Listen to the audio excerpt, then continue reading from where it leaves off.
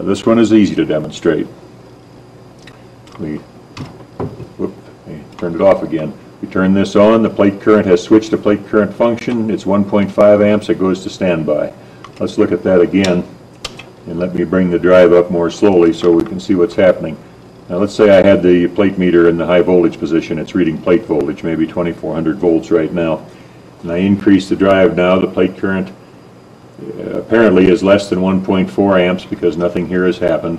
But as I reach some point here, you see this just switched to plate current. This is 1.5 amps, and after 3 or 4 seconds it has switched to standby.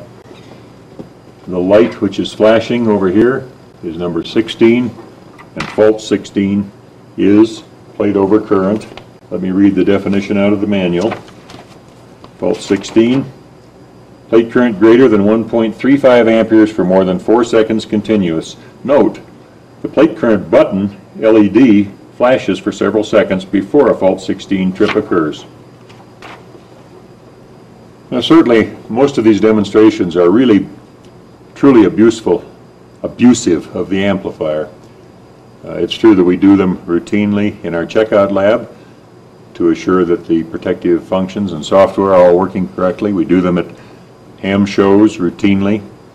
I wouldn't hesitate to do it at any time myself, but certainly if I weren't associated with the company, I wouldn't do it as a matter of routine. There's always the chance that something can go wrong. Just as I wouldn't drive my car down the road at 140 miles an hour to demonstrate that I can take a curve. You get the point. What can you do that would damage Alpha 87A? Well, you could drop it off the shipping dock or down a flight of stairs.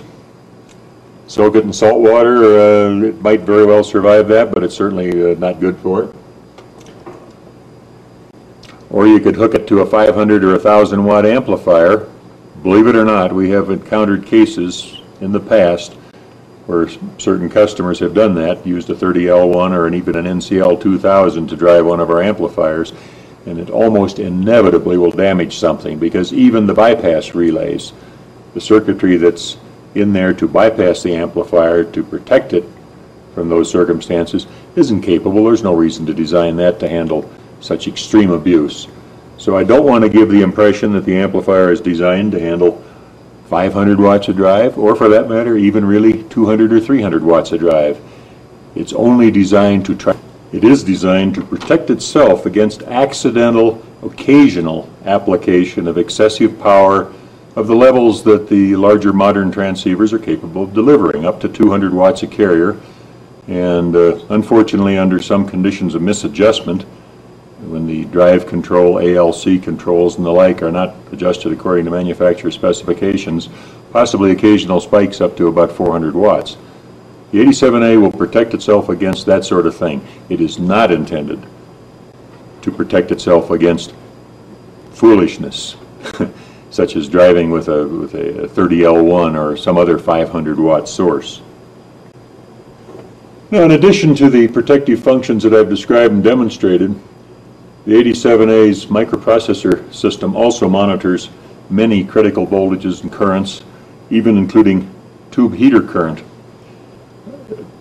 watching for anomalous conditions and ready to shut the system down instantly in the event of a condition that threatens damage.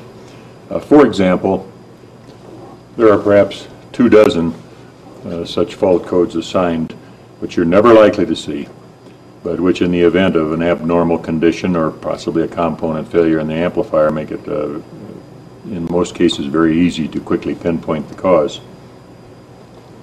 So let me just take a few moments now to sum up what we've already covered.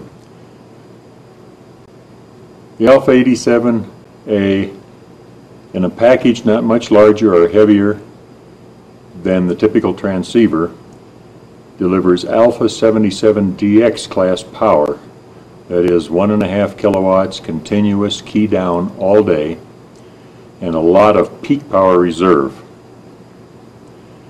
It gives you instantaneous or virtually instantaneous band change, which is totally automatic. You change bands with your transceiver, you transmit within less than 1 second. The amplifier is on the new frequency, the new band, fully tuned up, giving you full power output. You hardly know it happens. And the Alpha 87A has microprocessor-based intelligent protection functions that make it very unlikely that you will accidentally damage it, unless of course you drop it down a flight of stairs. Now in addition, I absolutely guarantee you that you will love your Alpha 87A, or we'll give you your money back. We've advertised that ever since we introduced it. Within 30 days of receiving the 87A, if you decide for any reason that it isn't what you want, you can get a return authorization from our service department and you can ship it back to us and get a total refund, assuming only, of course, that you return it in like new condition. In addition, ETO, having pioneered multi-year warranties, offers a 4-year factory limited warranty, non-prorated. The coverage is just as great in the 48th month as it is in that first month. Now there are some additional technical capabilities of the Alpha 87A that I want to go over with you briefly too, because I think they're very important.